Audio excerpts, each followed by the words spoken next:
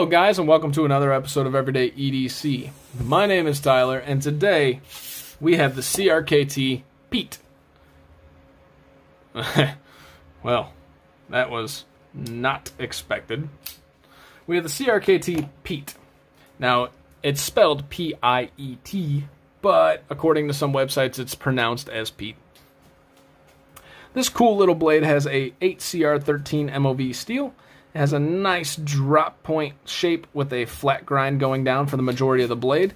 The opening mechanism is, as you can see, an opening hole, which you can easily reverse flick, you can thumb flick, you can slow roll, and I'm sure you could do your little spidey drop if you wanted to. These scales are fairly foreign to me. These are called GFN. Am I getting that right? Let me just double check the notes. GFN scales. Glass reinforced frick. I forgot. As I was saying, the GFN feels way different than the FRN. And actually, because FRN is fiberglass reinforced nylon. That's what it is. Glass reinforced nylon is GFN. FRN is fiberglass reinforced. The glass reinforced, this feels pretty hard, actually. Whereas your FRN, you know, it's not that it feels soft, but it's got more of a plasticky texture. This is a plasticky texture, but it's a little bit harder. And I kind of like it. I'm sure it's cheaper, because this knife's cheaper. It's coming in at about 30 bucks. But, I mean, it feels good. So we have a very nice deep carry pocket clip that is ambidextrous on both sides. We got a decently sized lanyard hole here with an aluminum backspacer with these GFN scales that are zoop. They have some recessed liners in those scales that are not weight relieved. I don't know if you guys can see. You guys probably can't. Ooh. Nice and dusty in there. They're not weight relieved, and that's okay. The blade is centered up relatively good. Show you guys it's a little off center actually. But that being said, it does have a slight bit of blade play. Let's see if we can tighten this up and make this better. No blade play. And the blade is not centered. So I'm going to have to do some rehab to that, do a little bit of tweaking, so the tighter I tighten it down, the less the centering got. And that's fine. The action on it and the fidget factor is pretty good. After tightening it down, for 30 bucks, guys, not very bad. Not very bad. Yeah, that makes sense. Ergonomics. You're really only getting a solid 3-finger grip. This is not a forward finger choil. It is just a large sharpening choil. Do not try to put your finger in there because you will probably get bitten. So for a 3-finger grip, I like it. And I love the blade shape. It's kind of this aggressive drop point style. It's almost what they call like a flat back or something of that nature. But it's an aggressive drop point that looks like it wants to work even though it's a smaller knife. As I said, 8CR13 MOV. Let's get into some specs. The overall length on this little mini-me, let's try to center it up. In case you guys haven't noticed, I drew centering lines because I can't keep it centered and I can't keep my hands from going forward. So I just used permanent marker and said, don't forget this. So we have a 6.5-inch total length on this knife. The blade length's coming in at about 2 1/4, and the overall cutting edge is about 2 3/4 overall, and the overall cutting edge is coming in at 2.5. What is the weight on this mini-me? 2.4 with an overall blade length of 2.5, so you're definitely getting that blade to length ratio. And 2.4, as I said before, the bug out's coming in at about a 1.8. The Spyderco Paramilitary 3 lightweight is coming in at, I think, a 2.4-ish. So it's right around that same weight. I could be slightly off on that. Don't judge. You can judge, I don't care. Alright, what do we got? So the overall blade stock thickness is coming in at 130 thousandths. But, to put that into perspective, what did they do? They brought this thing down to a 25 thousandths behind the edge. Did they follow that through the whole way? Yes, they did.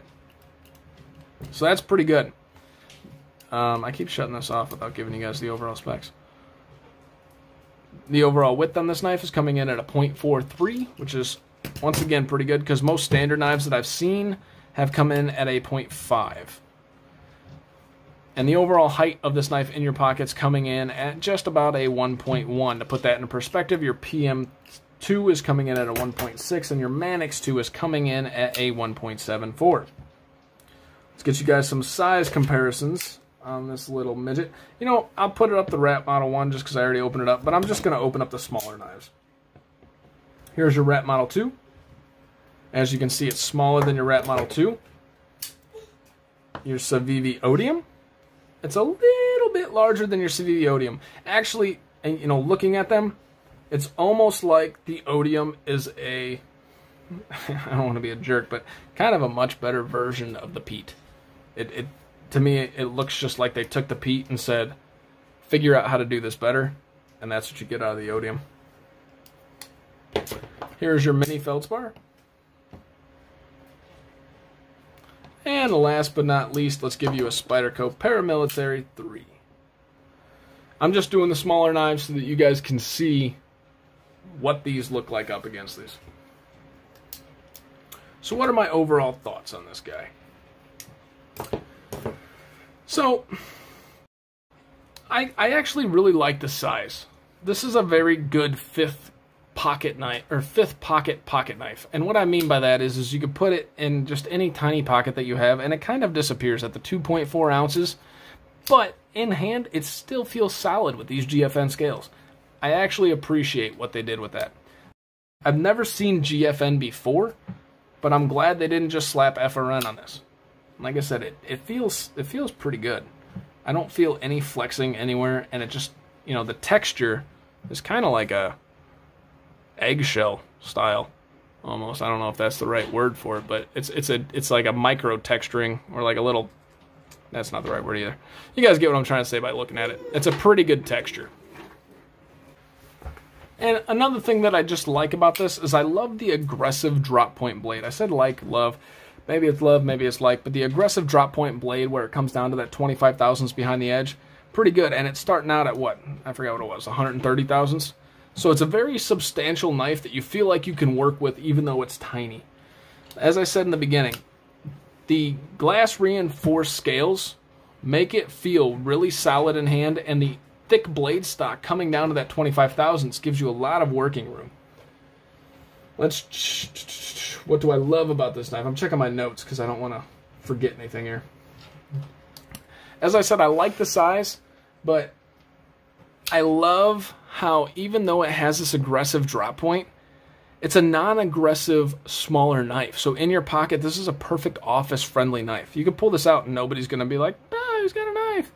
You're going to pull it out and they're going to be like, yeah, as MC would say, you know, you can cut open Susie's bag of pretzels, right? And the fidget factor for 30 bucks and a smaller knife is not too bad. I got to tweak it, obviously, and the detent feels a little weak, so we'll see what we do when we break into it. But it's kind of fun to fidget with. It's like I said, it's like a dumbed down version of the Odium. It's like if the Odium had a brother that wasn't as good at sports. That's kind of what this is, in my opinion. I'm not comparing the two other than its size. I'm trying to keep it size relative, right? What don't I like? This pocket clip is kind of obnoxiously large for how small this knife is. I love the deep carry, but how large this thing sticks off. Let's see. I mean, it sticks off just as thick as the frickin' knife is thick. It's kind of like you couldn't have come up with just a popsicle deep carry stick that comes on down. Pocket clip, whatever.